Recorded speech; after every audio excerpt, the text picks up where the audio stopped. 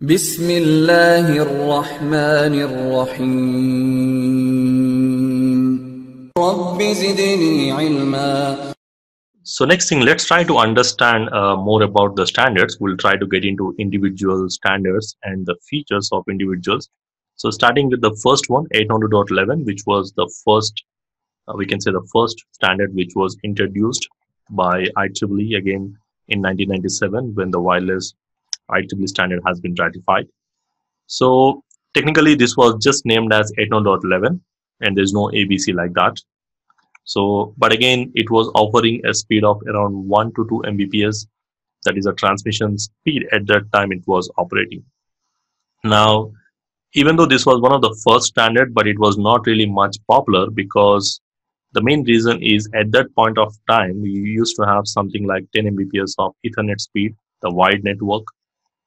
So basically, in order to provide the connectivity for the users, so again, 1 to 2 Mbps is something not really preferable. So most of the people didn't go with that. The reason because of the throughput, that's one of the reason, and it was operating in the frequency band of 2.4 gigahertz. So we can say this was one of the first standard, but in generally you don't find this 800.11 the first standard in most of the list because that's not really not widely adopted by the users. So technically, when you see the standard list, you will find the list starting from A, B like that. Now, these are like the enhancements or the new versions. Now, again, these two standards were ratified around in 1999. So when these two standards were ratified, and generally the difference is like A and B, that's what.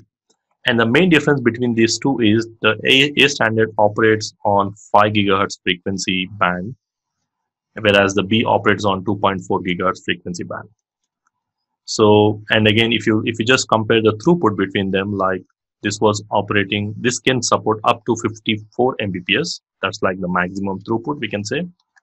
And again, this throughput will vary depending upon the number of users you connect again. So that will come down automatically when you have more number of users.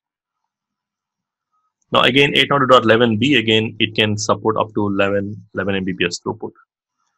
So even though if you compare these two, 54 Mbps seems to be a better option, but again, 800.11b has been more popular because of the frequency range.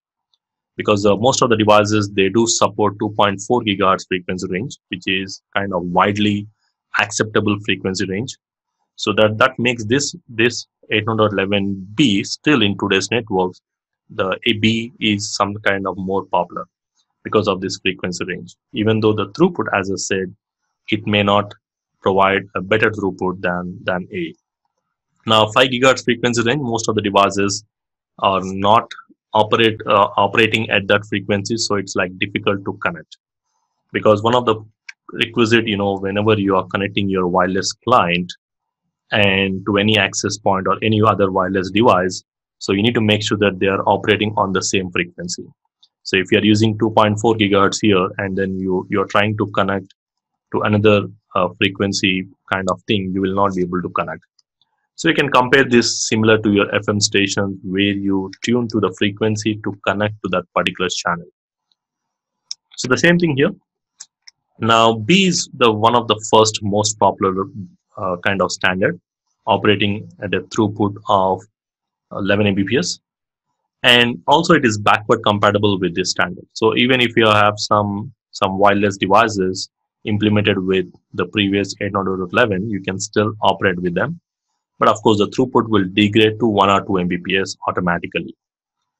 Now, again, the good thing about this B is it is also compatible with the next standard, 800.11g.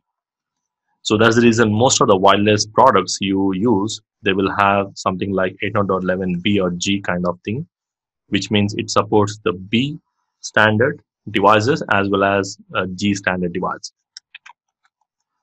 So again, G is again the next one. The distance, again, you can see the throughput wise, these are the differences. Of course, both the standards supports up to 400 feet distance. Now, when you talk about the next one, like 800.11g, this is something what we'll see here in this slide. Now, again, the G is again one of the more popular in today's network. Again, it is a backward compatible, which means it can operate with B devices as well as G because they use the same frequency range, 2.4 gigahertz. And currently, most of the wireless products you use, they will be having something like this, 802.11 B or G, something like that. And the maximum throughput it can offer up to 54 Mbps. And again, it is backward compatible with 802.11b, which again works with 11 Mbps throughput when it is trying to communicate or talk to the B standard devices.